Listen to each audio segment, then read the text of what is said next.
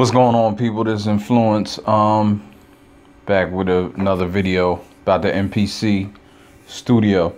I'm making this short little video just because I have not seen it anywhere. How to rename a sequence.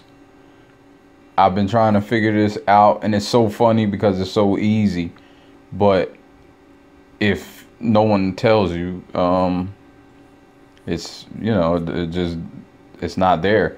So I mean, this is software. What software is this? So this is software version 1.95. I would assume it works in any software and any updates. I would assume they wouldn't take this feature out, but you know, you click on, you right click everything, and all you have to do is double click.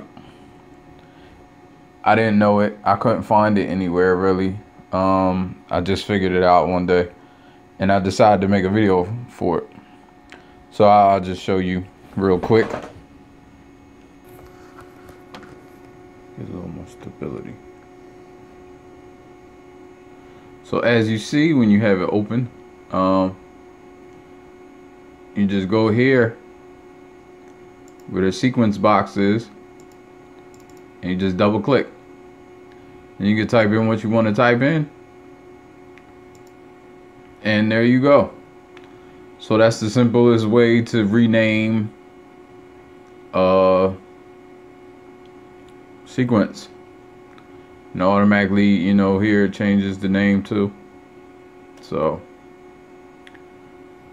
all right, this Influence, I'm out. Peace. Oh yeah. This your host, Influence.